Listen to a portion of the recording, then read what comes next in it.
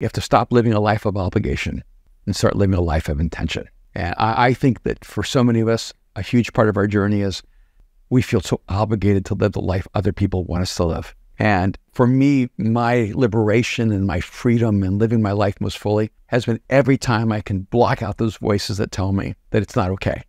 And because I just think there's people right now that are living a life that's imposed on them. And there's a little voice inside of them just saying, you know, you're created for a different life, but they haven't found the courage or maybe the encouragement, you know, to step into that.